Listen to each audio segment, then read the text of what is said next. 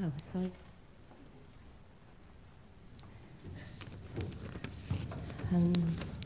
hello and thank you and welcome. Thank you for coming along and welcome to the first talk in a series of talks by creative entrepreneurs.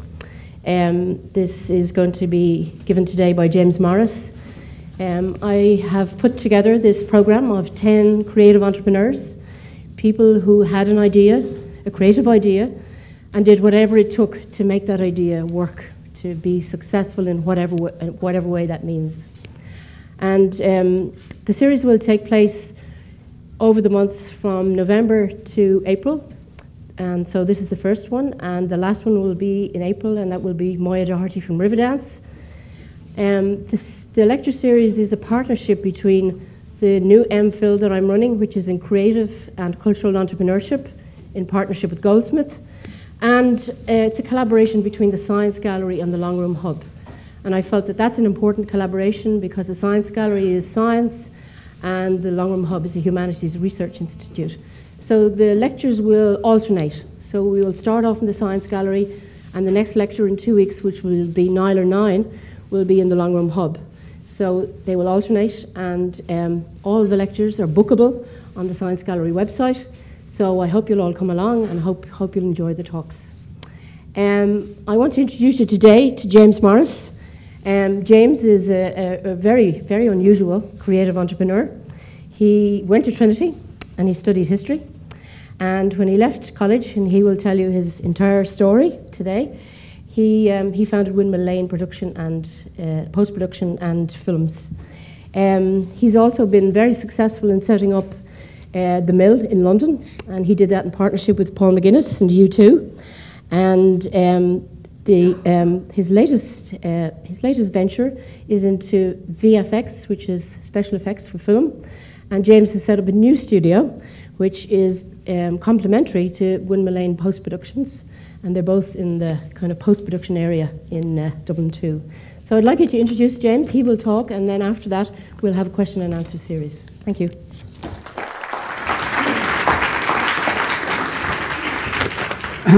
Afternoon. Well, I started off by reading the brief. The brief is tell your story from the beginning, how you developed your ideas, and share your plans for the future. So I've got quite a long period of time to cover, 40 years or more, so I'm going to crack on and hopefully don't get too stuck in detail. I'm going to start actually with Trinity. As Mary said, I arrived here to study history and political science. I spent 4 years doing that. It was a formative time, definitely for me, but I suppose central to my time at Trinity was Trinity Players. I signed up in Freshers Week. I had a little background. I started doing stage lighting, got into Players, and that sort of led me down a number of routes which kept me pretty busy for 4 years with the occasional bit of study. And it was, I suppose, for me, it was a kind of an explosion of a horizon. Making new friends, meeting people from all over the world and all sorts of different backgrounds. And so, but there was a community in Players, and it sort of led me into, as I say, doing lighting. I mean, one of the things that we used to do then was reviews were popular, student reviews, which were supposed to be satirical, and there was an arrangement whereby the Trinity Review would do a late night version of itself at the Wexford Opera Festival. So that was one of my first experiences in the first 2 weeks, was to be doing a late night review in Wexford, which was an odd experience, but very, very self-improving, I feel. And I then moved on with that sort of involvement in Players. I suppose, a big thing for me was I had, when I had been at school, I studied music. I'd not been a very particularly accomplished musician, but I had studied the violin, and this was in the sort of late 60s, so I decided that being in a band would be a pretty good social move. And I met up with a guy called Sean Davey, who some of you may know. He is a real musician, and the two of us formed a band called Blues Assembly, which was a gigging band. There was a beat scene in Dublin that time. We used to play down O'Connell Street, and there were bands around like Granny's Intentions and Mojo and the Uptown Band, and it was a real beat scene. and it was sort of underground compared to the show band scene. This is all ancient history for everyone here, I know, but anyway, I'll get through this quickly. Another thing we had because of reviews, myself and another friend I made there called Richard Fegan, we used to write scripts for an RTE comedy show. Well, it wasn't very comic, but it was the Mike Murphy show, and we wrote sketches for him. So I managed to sort of get the idea of, getting a bit of extra money from. We had a residency in the band in a place called the Boot Inn out by the airport, and we were, a real blues band. It's not the most challenging music if you're not the most brilliant musician, but it definitely was kept us very busy. So the sort of study side of life was history. When I arrived, I had this idea that, for me, sort of literature might be what I wanted. So I went along to the head of the history, who was Professor Moody, and I said, is there any chance I could change from history to English? And he said, why? He said, well, I just always thought that literature was sort of right for me. And he said, well, if you're that keen on books, why don't you read them? You're going to stay doing history. And actually, it probably turned out to be a good thing for me. So, as I say, the time went very quickly. I involved in all of these, and at the end of 4 years, I got a 2:2 degree, which for me was quite an achievement. So, and then suddenly, of course, it was like what to do. A bit of a panic set in. All the friends I'd made, everything that I sort of took for granted on a daily basis, and it was over really. My idea at the time was, well, I'd like to carry on doing what I was doing. It seems to me fine with me. I was able to make a bit of income through a bit of music, a bit of writing scripts and things. But anyway, I did go to a couple of, in those days, big corporations did reviews to sort of, cherry pick the best students. Unfortunately, I wasn't one of their choices. So I then did an HDip Ed in Trinity, and that was a big change. I went into doing teaching practice at a school called Sutton Park School, which was a very different school in Dublin in those days. I had a very inspirational headmaster, Rourke Garn, and well, I won't go into the whole educational thing, but anyway, at the end of that year, I decided that, teaching wasn't really my vocation, but I had been doing I'd carried on with the music. Sean and I had done our band, and towards the end of my dip ed, we recorded some tapes with a musician called Donal Lully in his flat. And those days, students had flats in places like Marion Square for a few pounds a week. And so we sent them off to some publishing companies in London. And there were no mobile phones or anything like that. We just posted them. And then we got a letter saying, Mr. Ivan Chandler will be arriving on such and such a date in Dublin and wants to meet you. This is from April Music, which is the CBS publishing company. So we arrived up, and Ivan Chandler said, hello, lads. And he said, we like your tapes. I've suddenly gone from London to Australia. And so anyway, he took us out to the Burnley Inn, which was at the top of Nassau Street in those days. I think it's Lily's Bordello's now. But and we had a glass of red wine, and he produced a contract. He said, no, just sign here, will you? So we did. We signed the contract. No such thing as lawyers in those days. And he gave us money. And so I went up to McCullough Piggott's in Suffolk Street and bought a Fender jazz bass, and Sean put his money in the bank. And they took us over to London. And so I suppose, sort of from, a student life, which was for me very full and very involved in sort of lots of doing things which just, were fun to do and with friends, but also trying to kind of create something from time to time, whether it would be working in a theatrical event or with music. So anyway, this whole thing happened rather quickly. We decided to go over to London, and they paid us, by those days, really quite good money. We were given at what's called an advance. Now you sign an extraordinary contract, which means that you're more or less tied to them to keep writing songs for 5 years. You have to produce 200 songs a year, but you do get enough to live on. And so anyway, we went over there and we worked away writing songs. I should explain that Sean is a real musical talent. We were a good team. I was quite good at the chat, and we kind of made our way in the kind of London music over there. And we went into a studio called Nova Sound, which was a big recording studio at the time, and the record company got a producer on, but a very professional producer, and we made an album. And it had some great musicians on it, and it was 99% Sean's talent and music, but I played the violin, I played the bass, and I sang a few harmonies. And at the end of that experience, I resigned from the band because the one thing I discovered was that if you're in a recording studio, there's no place to hide. Everything you do is recorded, repeated, and if you're not very good, everyone can hear it. So I'm not taking a noble route here, but it just seemed to me that music wasn't really going to work. So Ciaran came back to Dublin, and he since wrote great pieces like The Brendan Voyage, which are played in National Concertgebouw and so on. But our album unfortunately sank without trace because Decca, who released it, went on strike the week of the release. It did get some good reviews. I think it's a great album. Ciaran doesn't very often mention it.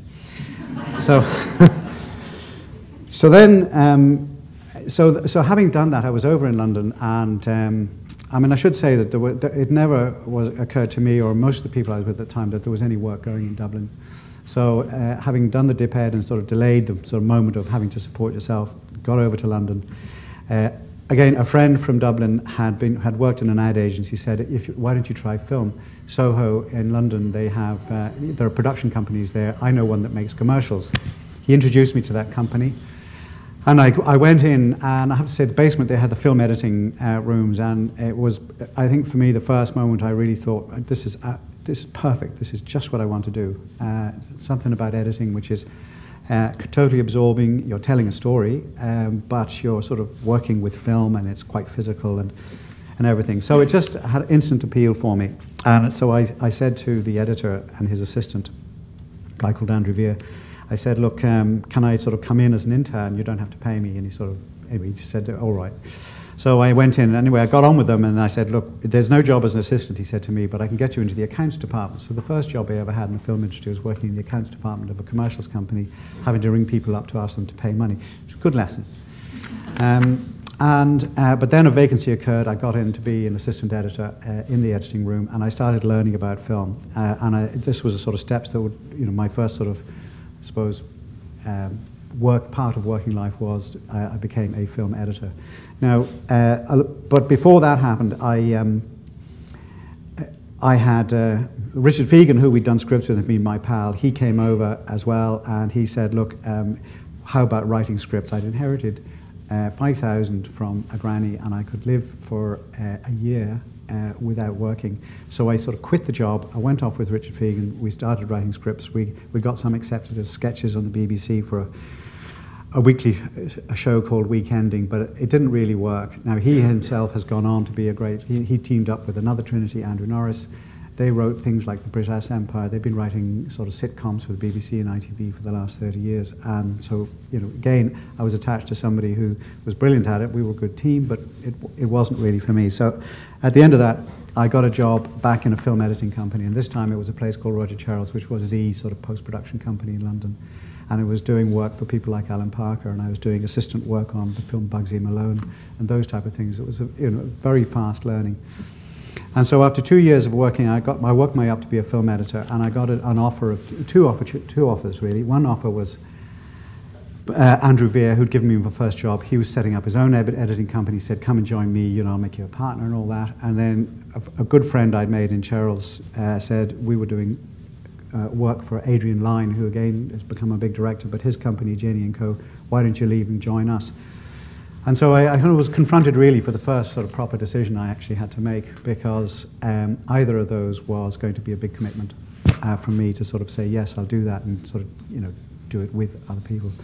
And so I turned them both down, and that was actually for personal reasons. And I suppose, when I think about it, it was, I suppose the reason was, I wrote it down here. I know there was a good reason.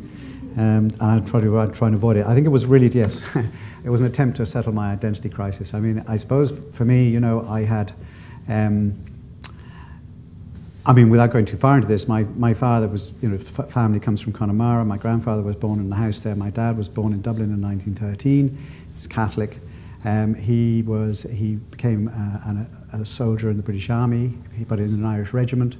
So as a family, we used to move around. We were based in Armagh, the Royal Irish Fusiliers. We lived in Rome. My brother was born in Berlin. So we were an army family in the British Army, but with an Irish background. And I think choosing Trinity was, an indication of, how do I settle, because I also went to a boarding school in England, place in Yorkshire, and I would come back and have holidays in Connemara. And so And all of that came to the head for me when I was sort of making that decision. Do I really want to stay in London now for the next, probably foreseeable future, building a career in one of these two opportunities or wherever that might lead? So I decided to not do that, to come back to Dublin. And I had no job offer or anything. I just came back and thought, well, whatever I'm going to do, I'm going to do it from here.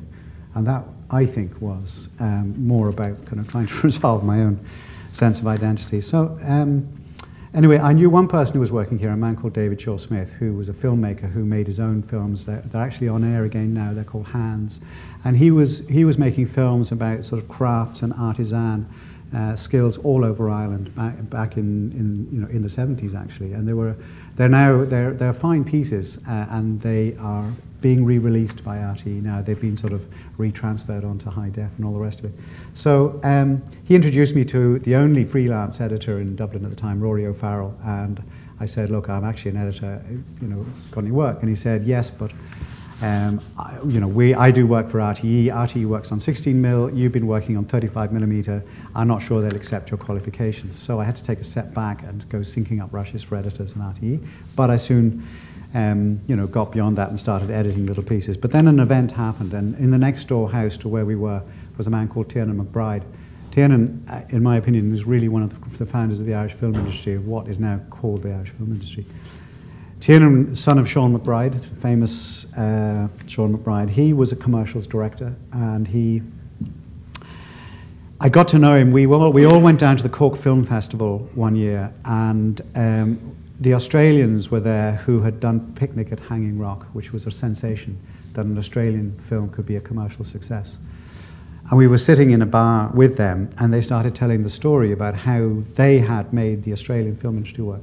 And essentially, they had a similar situation where TV commercials for Australia were made by American directors who would fly in, do the work for Australian agencies and fly out. He said, we did it in Australia, which meant that they just, using a union, they banned all non-Australian crews for making Australian commercials. And that created sufficient economic base for the whole industry, for people to make a living, for all of the skills needed, which are the same as for making films, used for making commercials. It created an industry. So Ciaran came back and he thought, well, that's a great idea. And he went off to the Liberty Hall, which at that time was the Irish Transport and General Workers Union. And he got all of us together and we became the No. 7 branch of ITGWU, of which I'm still a member. And although lodged card. And he more or less persuaded the No. 7 branch then, which consisted of people who worked in RTE, which was one branch, or people who worked in cinemas, which was another branch, to create the film industry section. And the film industry section, they said, they wrote to all the agencies, in future you must use an Irish crew. One big agency says, stuff you, we're not going to do that. And they were making a big Smithwick's commercial, and they brought in a very high profile English crew, and they were just going to break this, going to move. So they made the ad, and actually ITGWU, the guys in RTE, they were told, you're not showing that commercial. But Ciaran cleverly had sort of got the story out in the papers, and he'd said, not using Irish crews, what's this? And Guinness started to sort of feel, well, this is not great publicity for us, the brand we are, just to have all these people claiming that, there are film crews in Ireland who could do this and we're not using them. So the whole thing changed overnight, and there I was sitting in the next door room, and of course, like all people who work in films, they forget about the editing. So they had it all sorted out that Irish crews would do all the commercial, and they suddenly realised, oops, we've got no editor, and that's part of the crew. So I was in Rory's, and Ciaran came over the wall and he said, look, you can cut commercials, which is actually all I had been doing in London, and said, can you do it?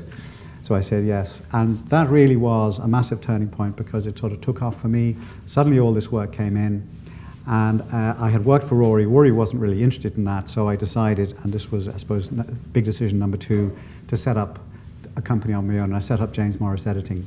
But I didn't do it on my own. I went back again to a friend from Trinity Days, Russ Russell, who was working as a copywriter, writing commercials for, they were called anti-drink commercials, which was ironic, knowing who he is.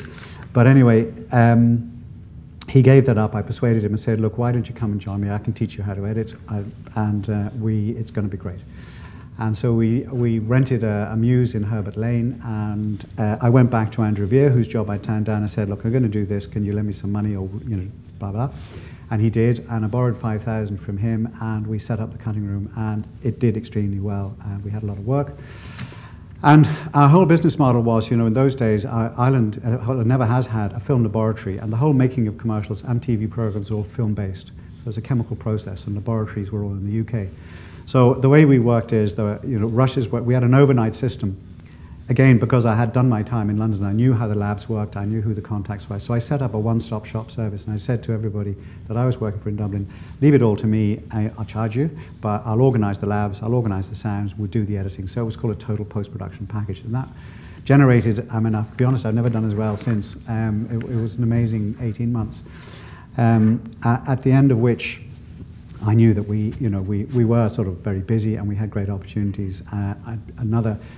Mia Davis joined, and he, as a trainee, a very talented guy, and he was, so we were working away, and I suppose the natural thing to do with all of that was probably to go down something more filmic, but actually what we decided, and I think it was probably came from me more than the others, because we were working very collaboratively, we'll build a music recording studio.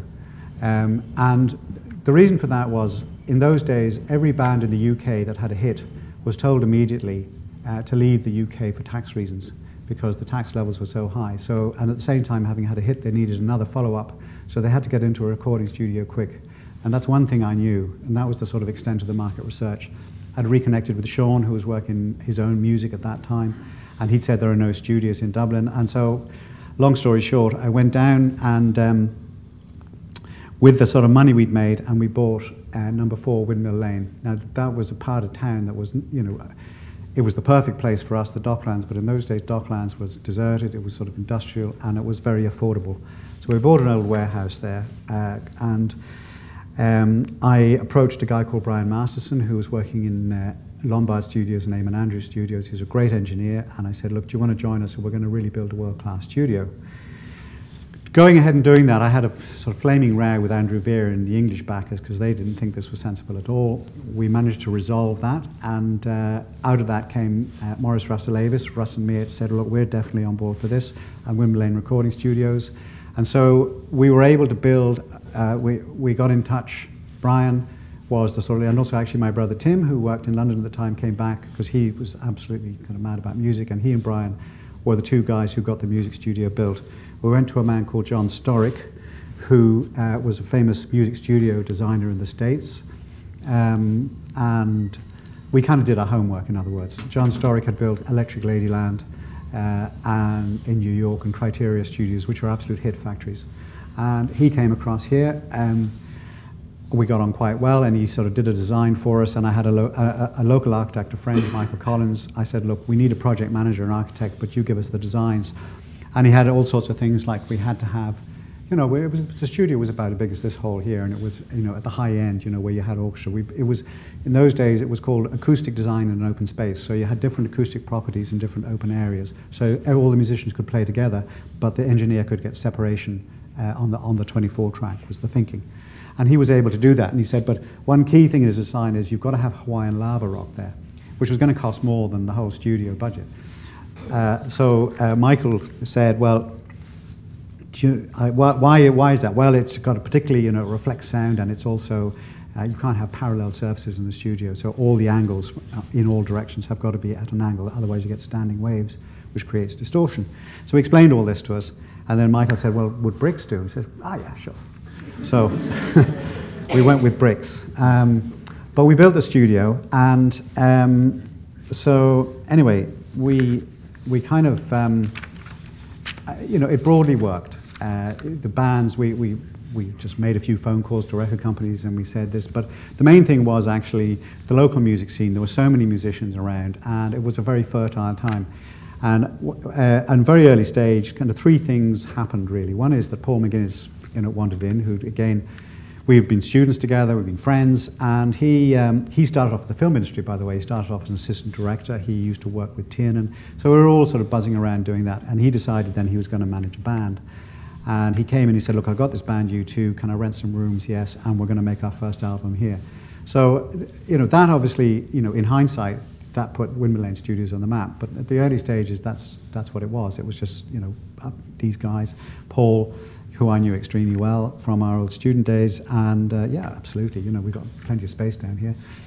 So that happened, and the other big thing that happened is that MTV started, it kicked off in Europe, and suddenly every band needed a video.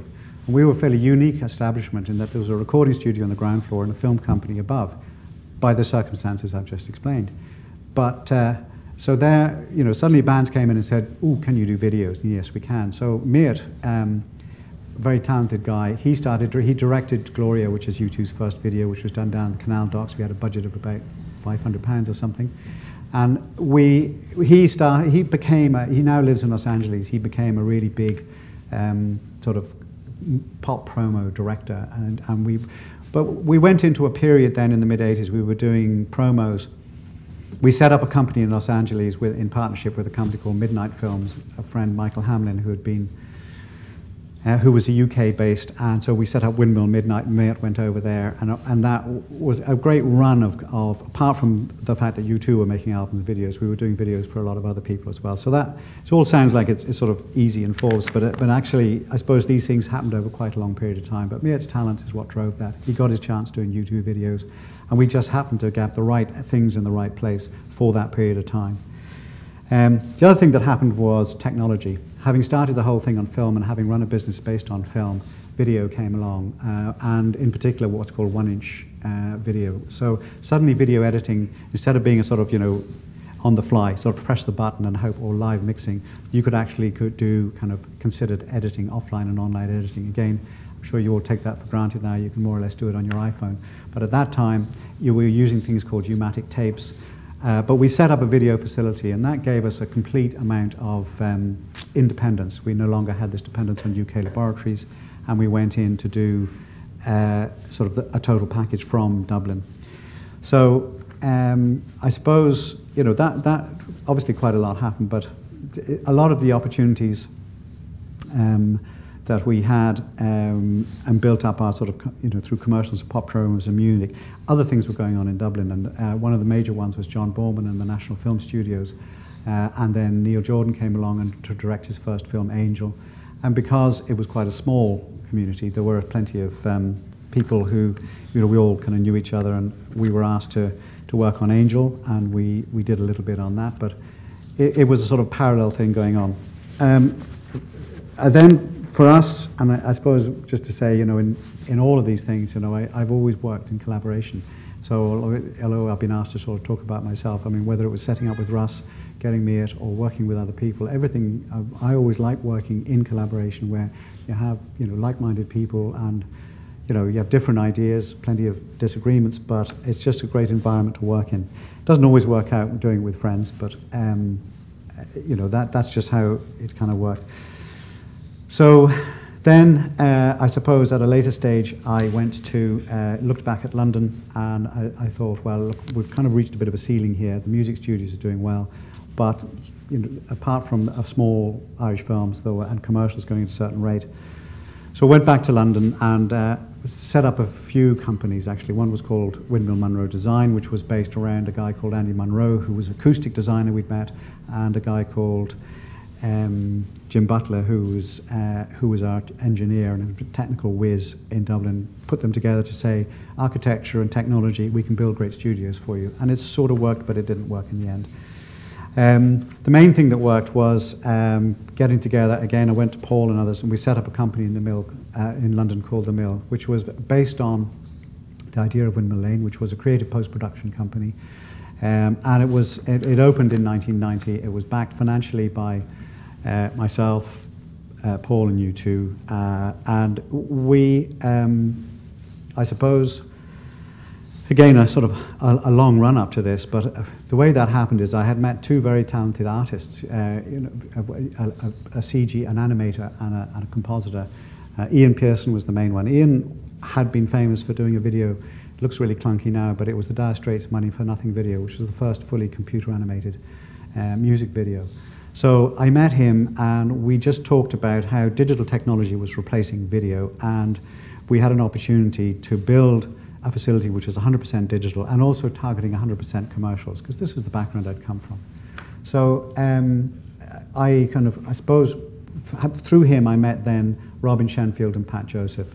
They were the guys running a post-production company in London, which was part of Virgin and Branson's empire, called Rushes.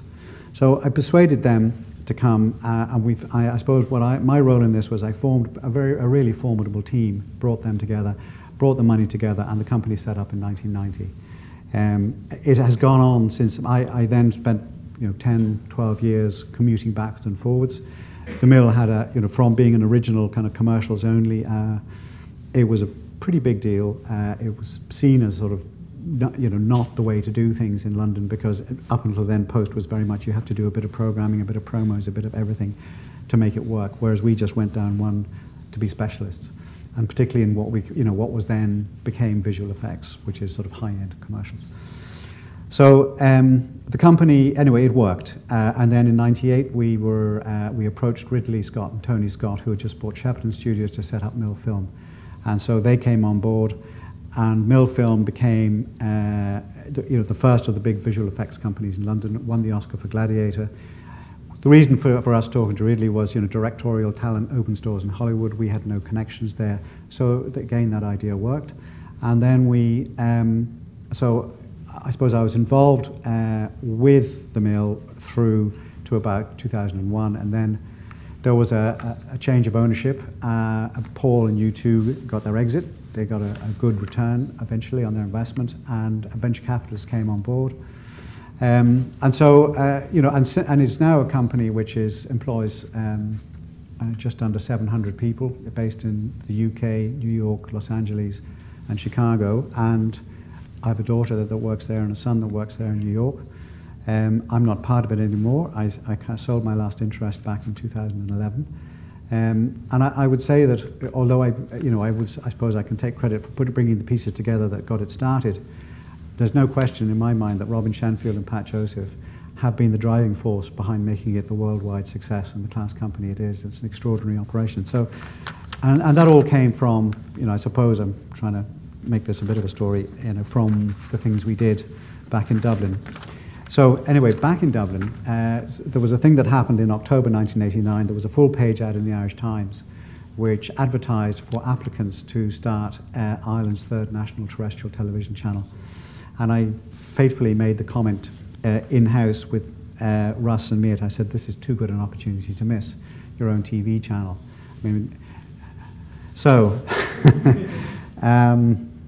anyway, that began a bit of a saga, which I'll just tell you briefly about because time is flying, I haven't realised. But anyway, I put together a thing called the Windmill Consortium. We had sort of the great and the good, and we made an application and we were awarded the licence. There was one other consortium that backed out at the last minute, which we discovered was run by Tony O'Reilly. We were backed.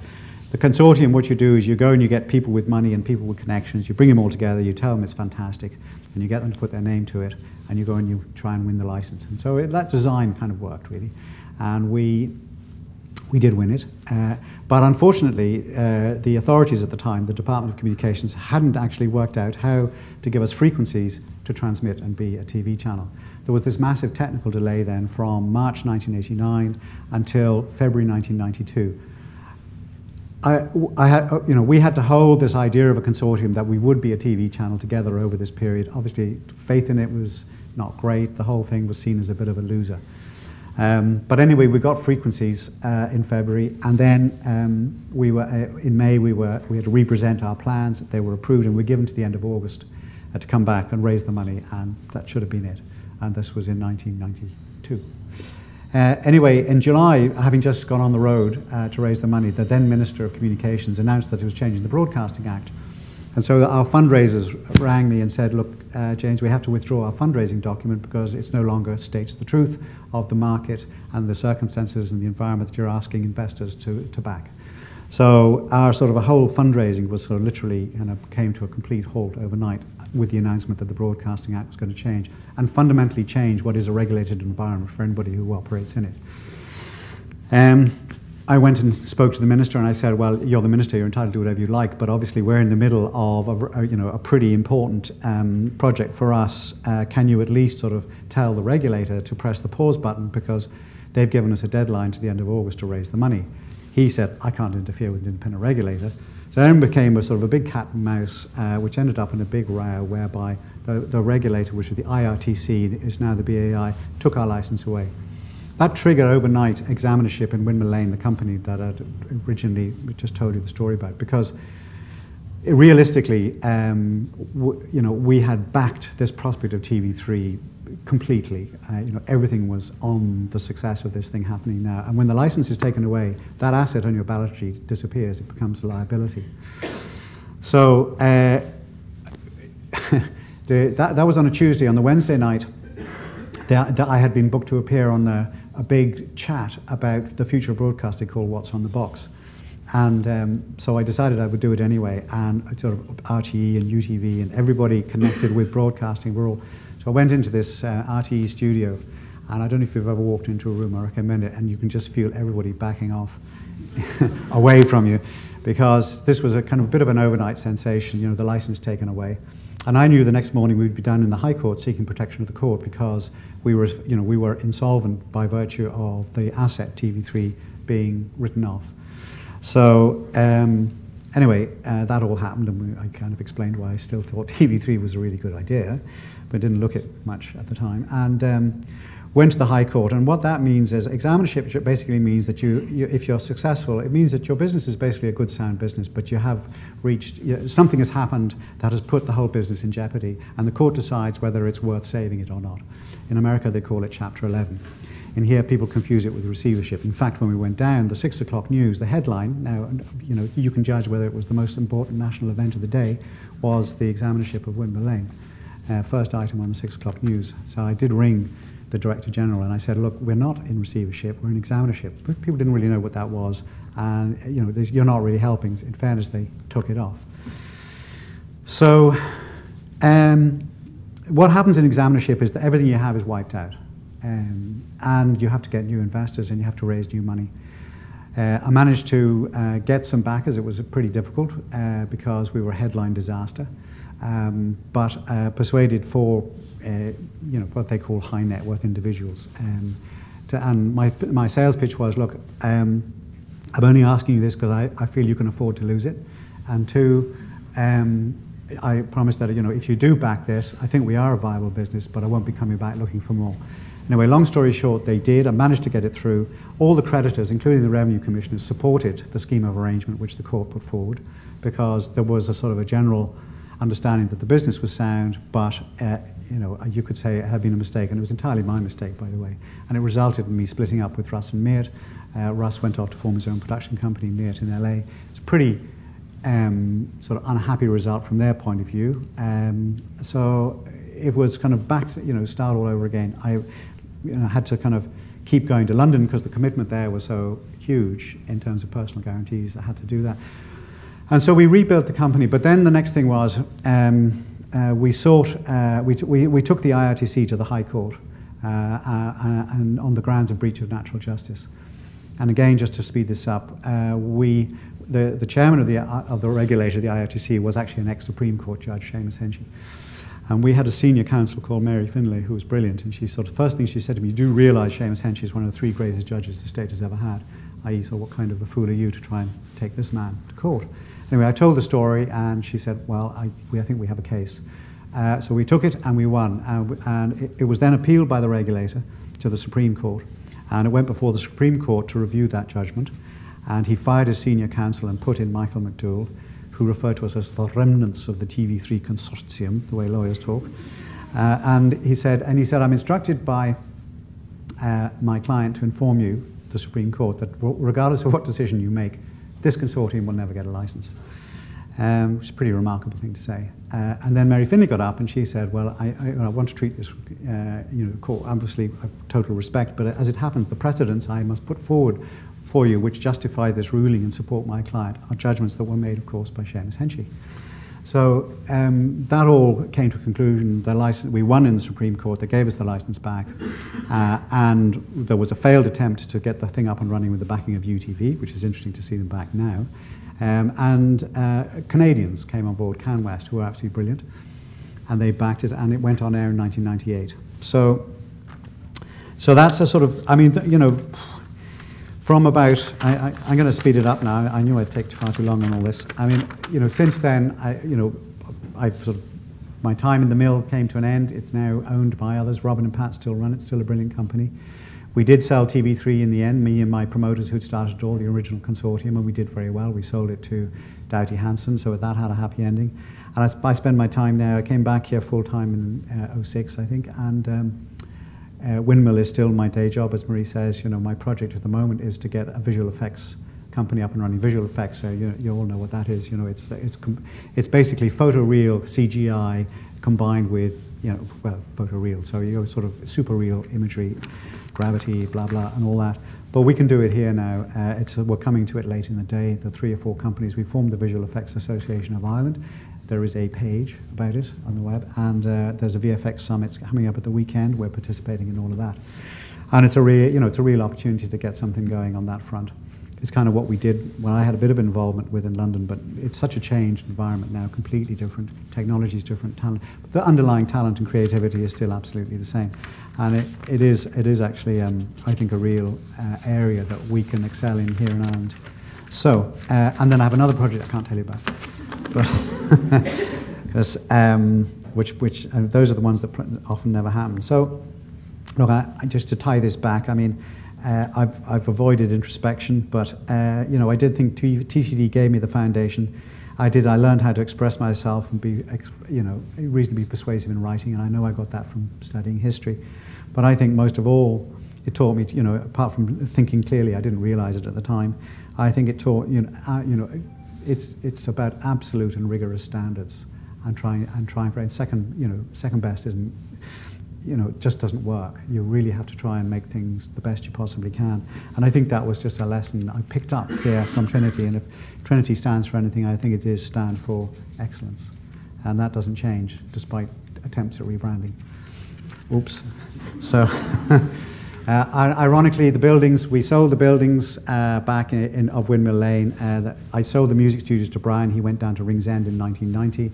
Those buildings are, you know, the new owners, which is Hibernia Real Estate Investment Trust, now owns that whole block. We sold it actually not because the land was valuable, it was valuable, but because the buildings had become impossible to work in. You know, there were 6 old buildings, fire regulations, rain coming in. It was going to cost a fortune to do. So we decided to sell it to a developer, and we've moved back to Herpet Lane, which is the same road I started off back in 1979. And that's where the company is now. We employ about 100 people, and I'm totally, anything I'm doing is, you know, has always been, you know, for or with Windmill. It's too complicated to try and have lots of different sort of unconnected relationships in business. And so the buildings, I suspect, are going to be knocked in the next few months, which is interesting to live to see all that, because there was a great life there in the 80s, particularly, when a lot of great things happened. And so there we are.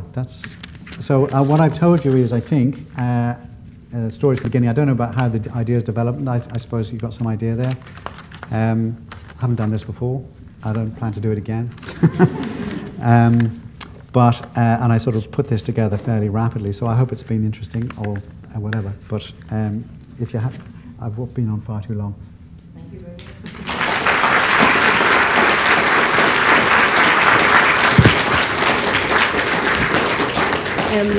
That was really incredible, James. And I wonder if anybody has any questions that they'd like to ask him.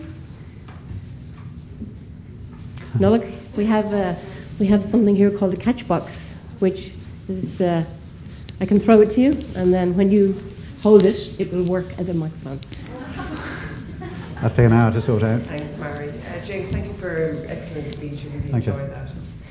Oh, do I really sound this weird? I can hear you. Yeah. Works. What was interesting in your talk is that you very accurately pinpointed the fact that you were on the cusp of the right time, the right idea. Part of that was your experience in the UK of bringing it back here. Yeah. It's okay, it's grand. And I think that it wasn't just fortuitous, but it was also the fact that you were embedded into a circle, into a network of like-minded people who were interested in doing things.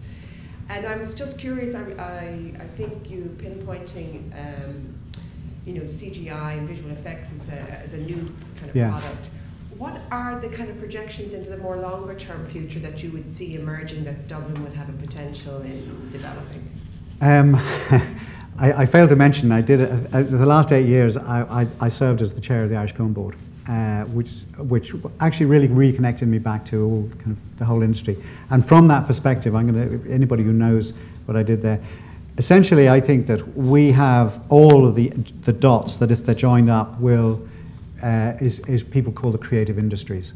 I think that film and things like VFX and animation are very much at the heart of it. Just to put that in perspective, the UK have been defining the creative industries and building them up to the extent that the creative industry in the UK now represents 7% of UK GDP, which is equivalent to the entire financial services city of London. It's cited by Gordon Brown, it's cited by George Osborne as the two, if you like, pillars of growth for the United Kingdom are the creative industries and their strength in science. We don't have a strategy, a national strategy for the creative industries. We have the arts, and we have communications. And we have technology and IT. But in reality, the creative industries draw on all of those. Ultimately, our artistic, our cultural, and our creative credentials are the most valuable thing we have. It's what drives the creative industries in the UK. It's what will future-proof us against businesses that come here that will then migrate elsewhere.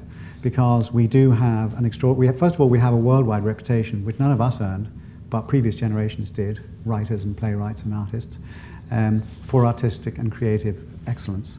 That is such an amazing starting off point. And so I am an optimist, obviously, as you can see, but I do think that getting sort of policy, and I try to work down these tracks, and I think an institution like Trinity has a huge part to play in that in terms of understanding the dynamics of how individuals with talent need to sort of organize themselves, probably not in permanent organizations, but in forms of alliances that allow things to happen.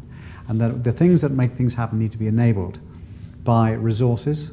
I mean, some of the best stuff that's going on is usually happening in the cheapest, crappiest part of town, isn't it? Because that's where sort of new ideas and artists can afford to work. You can't afford, expensive places. So we're close, I think, to having and there's a new Section 481 tax credit coming in January, which is quite contentious with people in the film industry because some people were wedded to an old one. But I think this is going to be a big boost to kind of new production. It's going to bring some of the biggest content creators in the world to be producing film and drama in Ireland on a continuous long-term basis. And if that happens, and just all that goes with that in terms of directors, artists, art directors, talent, actors, and all of these things intermingling with what we already have. We did a survey. When I started in the industry, there were 600 people working there. In 1992, when I started, there were far less, independently. In 2008, we did a survey when I was on the film board. There were 6,000 people. So policy has worked. It's not a huge industry, but it actually is the same size, scale, and value as the entire Irish marine sector. And when you put it in those contexts, we are moving towards something much more substantial. Sorry for the long answer, but it's a good question. Just last question is, there is a fudging going on in Ireland between creative industries and what would be the cultural and the arts sector. Yeah. And so like the creative industries have been active here for 20, 30 years, as you identified. So what you're saying is that there just hasn't been an integration of the industrial side of the Not in a conscious, deliberate way. Yeah, yeah. I think you've got to decide where you draw the circle. When the UK, they include design, architecture, theatre, art. So it's all the creative and artistic endeavours and enterprises. Yeah. Okay, thank you very much. Okay. Anyone else have a question? Okay. Do you want to throw it over there? No? Somebody, you're Amy, right? Okay, I'm looking at. Thanks.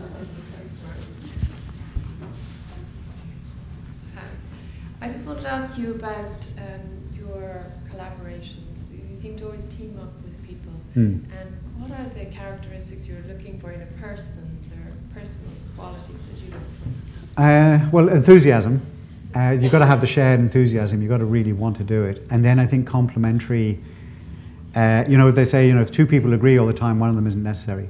So it is a question of finding people who challenge you. And I think, I know everyone says it, but actually that is how it works, in my experience. Enthusiasm. We have one down in the front. Throw it over there first. Whoa. Okay. It's Ronan O'Gara. Just a quick question. The creative industries, we're talking about industries that are notoriously difficult to get into, to make a start, to progress within. Specifically, do you think a recording studio is a viable business opportunity or idea presently, given the advances in technology and the changing nature of the industry? You know, a recording studio, pure and simple, was never that viable, but it's a great platform. It led us into videos. The thing about a recording studio on its own is that recording technology is now ubiquitous. And the reason that we sold the studios in 1990 is because everyone, you know, U2 had their own studio. They went to record it in location in Slane and places like that. So everybody decided that what we had built was no longer really fit for purpose. I think recording music is definitely a viable, you know, it's an environment, isn't it? If you can put together a space where, you know, encourages creativity and, you know, that kind of atmosphere is real, you will attract musicians that in turn will kind of attract attention. But you know, we never, I suppose, if my accountant was here, he'd say we never made a penny out of a recording studio, but we did make out like bandits with videos. Thanks. So good. Yep. Right. Hi, perhaps more a personal question rather than professional. You know, last year the Science Gallery did a wonderful exhibition called Fail Better, and it was in relation to, I suppose, what we perceive failure to be and actually how it can be a positive rather than a negative. And in your early days, you know, you collaborated with friends or colleagues from Trinity like Sean, but you realised yourself that perhaps it wasn't your calling. But how did you persevere to find something that was? You know, how did you not, I suppose, submit to what you perceived failure to be? You know, was it youthful exuberance? Was it naivety? Was it a vision? Well, largely necessity, which is that there comes a point when you can't kind of, you know, rely on the folks to keep you. You know, I was very privileged. That's the honest truth. You know, I was sent to, I got a good education. I was sent to Trinity, and I think that is an incredible privilege. So, you know, mostly what happens is that your enthusiasm gets you to do something, and then you're stuck with it. And the consequences of that can be good or bad. And in my experience, they've been both, frequently. And so it's just, you just have to kind of, you know, it's all self-inflicted. So you have to kind of stick with it once you've decided, you know, to give something a shot. And you don't contemplate failure, obviously, at the start. When you recognize it when it happens, and it happens an awful lot. I sort of glossed over a few things, to be honest with you. But there wasn't time. So, okay. Great. Anyone else? Loads. I'll go and give it a kick. This is a really simple person's question, but did you ever fall into that situation where you had to work in like a restaurant or something, or just to sustain? Yeah, I did. I had a lot of those once. I polished cars, and I had a job as a pheasant plucker over Christmas time. I did. You know, I just, you know, if there's sort of, if you have no money, I was lucky that way. I mean, there was always something you could do just to, my expenses were pretty low, you know. I mean, like what gets you through the things, you know, is your friends. I mean, the other thing is obviously, you know, and I should have mentioned this, but what gets you through everything is family. Ultimately, when I hit the sort of wall with examinership and literally lost everything, you know, from a financial point of view, and had massive debts, I mean spectacular debts, then, you know, it is your family that supports you. And that certainly was true with me. I mean, we actually sold the house we lived in. We moved into Finola's parents' house for 2 years, you know, at that whole time with examinership and stuff. So there is a, you know, there's that side of life too. But then, you know, we ended up finding you know, this is luckily before the boom, you know, the Celtic tiger. Anyway. Just coming from someone who is wanting, you know, to pursue those creative endeavours, but also will need to sustain themselves financially and work perhaps in a restaurant or something of that nature. What do you think? Sometimes it's hard to actually find the time to like commit to all of these things that you want to do because you're. I couldn't agree more, and I think, you know, the sort of the effort it takes, and I know enough, you know, I'm connected enough to know that it's a completely different world now in lots of ways. Although certain things I think are actually the same. the trick is to keep trying different things in terms of your real ambition. Doing the work to achieve your ambition is just doing the work to achieve your ambition. But if something is not working or proving too hard and I can't get in the door, just try another one. Because ultimately it doesn't matter which door gets you in. Once you're in, you're in. Thank you. Great. Anyone else there? Okay, come over next. Yeah. James, that was fascinating. Lovely to hear. What would you say your main skill is? To me, you sound good at keeping contacts, having friends, long-term friends. What would you say your main skill is? Oh, I don't know. Good interview question. It is. I suppose, perseverance, I suppose. I mean, I do. But then again, you know, it's the necessity thing. I mean, people said it took 10 years to get TV3 from winning the license to getting on air. But, you know, when you're down the hole, you don't have much choice. You know, what are you going to do? You can't give up. Resilience? You know? Resilience? Yeah, well, you learn that along the way. You know, you sort of... I mean, there was, you know, when I was a student, I genuinely couldn't imagine a world where I'd have to get up for 10 in the morning. Thank you. There you go. Gotcha. Hi, this actually builds on some of the stuff that's already been asked. So, like the creative industries, so it's really notoriously hard to get into. You know, it's all about like who you know and what you caught them doing, and how. The question of working for free comes up a lot, and kind of coming to an institution like Trinity, the big dream is that you will never have to do a free internship, but a lot of the time it's all that's on offer. How can you judge whether you should give away your time for free or whether you're just being taken advantage of, and kind of where do you stand on having people work for free? I mean, I do think you have to try and keep trying different things. I mean, you know, if that is a real dilemma, because there is the sort of the world of work begins here, and the end of sort of student and, you know, very qualified and, you know, postgraduate and all of those things. That world ends here, and the connect isn't a simple or easy one. You know, it's not like becoming a lawyer or some of the other professions. How you get in. You know, it is a bit of perseverance and a bit of luck, but I think, you know, you've got the tools now to do the research. I don't think you need to know what you want to do ultimately. I think if you have the urge to be in the creative industries, you know, what's wrong with just trying out the first thing? And you might hate it, but, you know, in that process, you'll spot something else and move in that direction. I think, and it isn't a race. I mean, I got started pretty late, you know, mainly from a desire to avoid having to do anything, you know.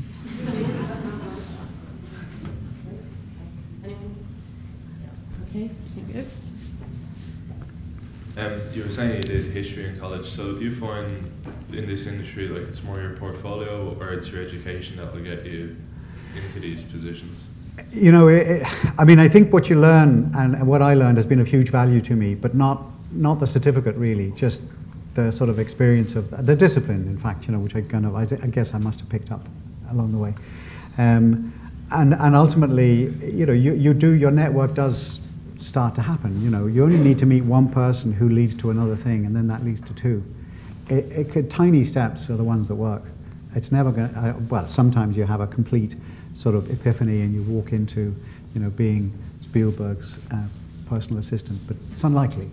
And just like in terms of when you were building the business, did you find your portfolio worked more for you, or when you started getting like brand recognition, like which kind of stood to your company more to get you in with those kind of clients, your portfolio or your? I think the two are connected. I mean, you know, your work is what gets you work.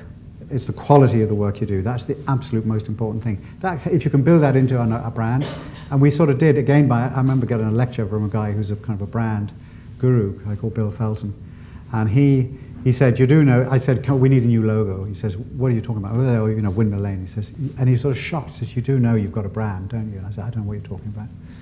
You know, but it did sort of slowly dawn on us that we had something that, you know, and it's a weird thing now, having sold the studios, somebody completely different is sort of marketing, in a way, our history, which is an odd feeling, but there you go, we sold it. I don't know if I answered your question, sorry, but. Any more questions?